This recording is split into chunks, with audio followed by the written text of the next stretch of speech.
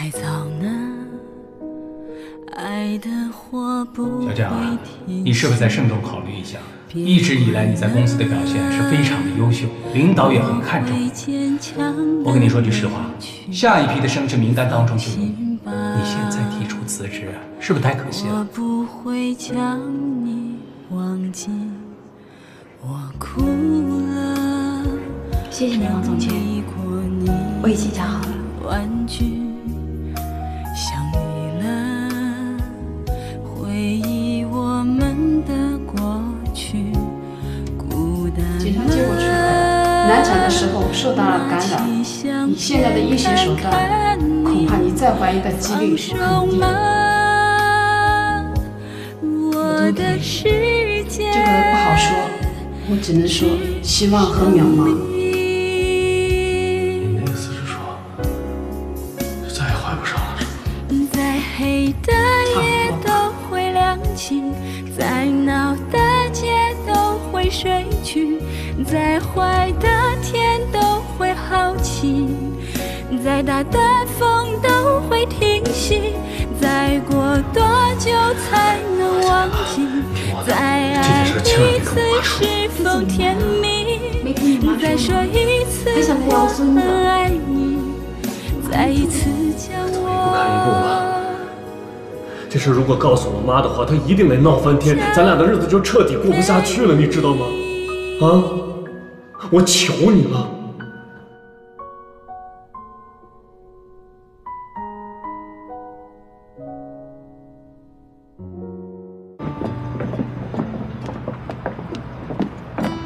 姐，你找我呀？坐这儿干嘛呀？走，先吃饭去。不用了，喝点什么？哦，不喝了。什么事儿啊？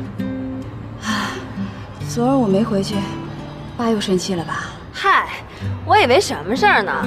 咱爸那脾气你不知道吗？气儿一过，马上就好了。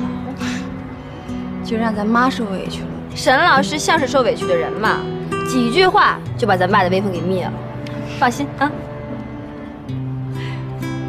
能再借我点钱吗？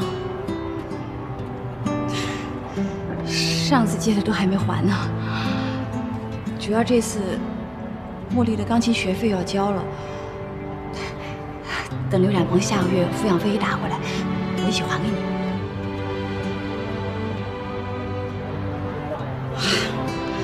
老是问你借钱，我也挺不好意思的。你要是不好意思，你就去找刘展鹏，狠狠敲他一笔啊！不想让他看不起我。你这不是死要面子活受罪吗？没事儿，你要不方便就算了啊，没事。我是心疼钱吗？我是心疼你。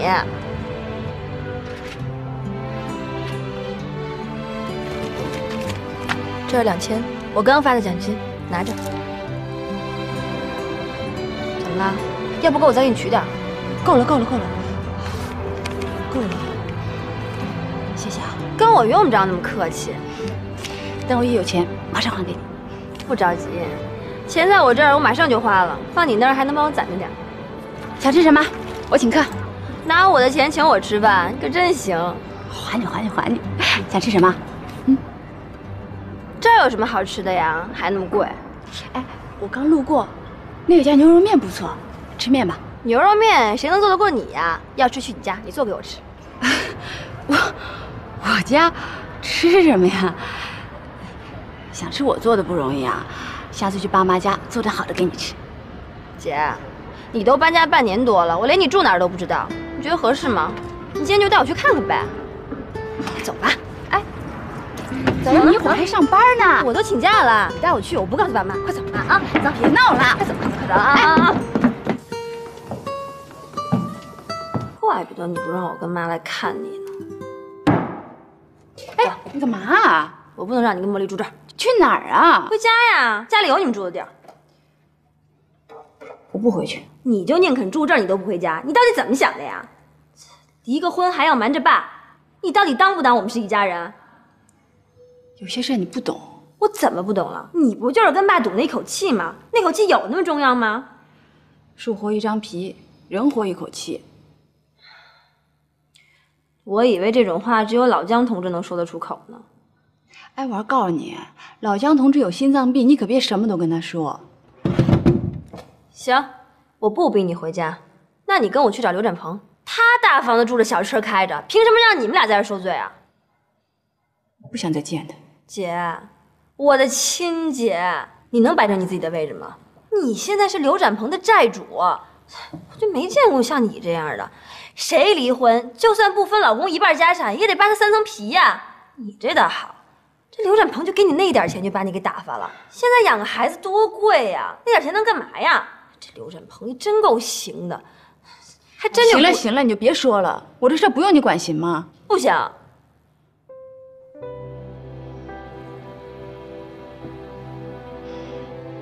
那你听好了，刘展鹏对我怎么样，我真的不在乎，我也不想跟他有一星半点的关系。我现在就想带着茉莉，安安稳稳的过日子，吃点苦受点罪，怎么了？日子总会一天天好起来的。还有啊，我这事千万别告诉爸妈，听见没？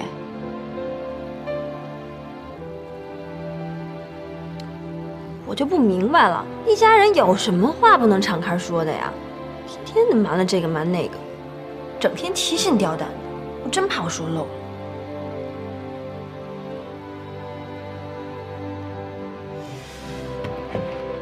行了行了行了啊！哎呦，好了，知道你委屈，知道你不容易啊。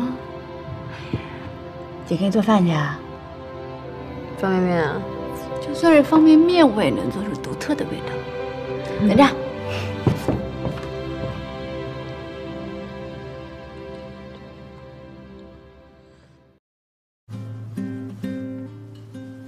舒服不？你说妈是不是错了？我真的对你姐很偏心啊。关于这个问题啊，妈，你说你从小就只会对我凶，那对我姐呀是连句重话都不敢说呀。不是你说你，可是我呢，我一点都不吃醋。我知道，你呢是心疼我姐从小没了亲妈，你对她好是想弥补她缺失的母爱。这都说后妈难当，可是我觉得你做的特别棒。